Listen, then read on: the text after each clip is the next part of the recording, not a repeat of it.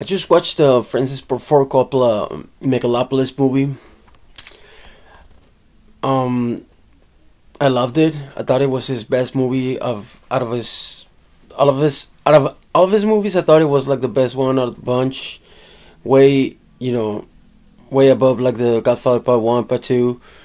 Sort of like toe in toe with like Godfather Part Three, Patrice.